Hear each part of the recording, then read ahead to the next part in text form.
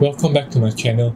So today's video is for those of you who want to fund your Webull account. And for those of you who don't have a Webull account, I did a video previously which I'll put above here on how to register for a Webull account. And if you haven't signed up for a Webull account, I'll also put the link in the description below to sign up. For every successful sign up and registration, I'll receive a referral. So going back to today's video, there are two ways to fund your Webull account.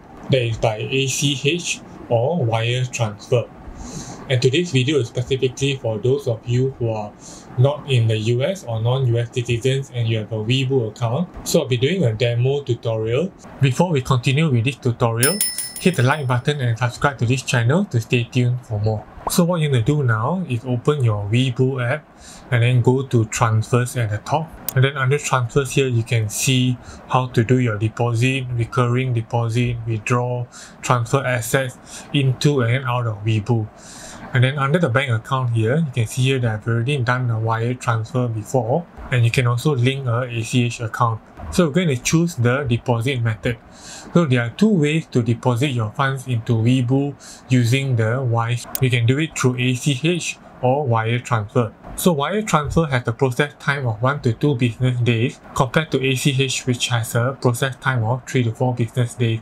And wire transfer has a higher transfer fee compared to ACH. So we're going to learn how to fund our Webull account with ACH and Wise. So we're going to select ACH. So with ACH transfer, there are two verification methods. Firstly is the real-time verification, which is instant verification, and secondly is micro deposit verification. There's a process time of 1 to 2 business days. So under micro deposit verification, what happens is that there will be 2 micro deposits into your Wise account. So we're going to select micro deposit verification and then click next. Okay, so Webull needs the bank account information, so you can choose whether it's checking or savings. So for us, we're going to select checking because Wise USD account is a checking account, and then you need the routing number or ABA account number, and also you can create a nickname for your ACH account on Webull. So what we're going to do now is open our Wise account and then go to our US dollar account. In your US dollar account, what you're going to do is tap receive, and then you slide up receive money in USD. So there's the option to view and share account details or request a payment. So we're going to view and share account details. So here you can see your US dollar account details, whether it's inside the US or outside the US.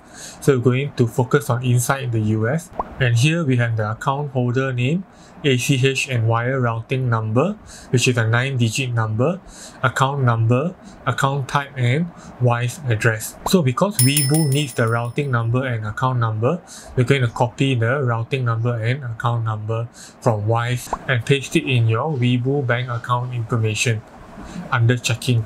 And then after you fill in the numbers and created your nickname, click next. So in about 2 working days, you should receive 2 micro deposits from Webull into your Wise US dollar account. So here I received 2 micro transactions, 20 cents USD and 25 cents USD. So in the order that you receive in your Wise account, confirm and verify them on your Webull account. And then after that, you can make deposits into your Webull account using Wise with ACH transfer. If you found this video helpful, hit the like button and subscribe below to stay tuned for more.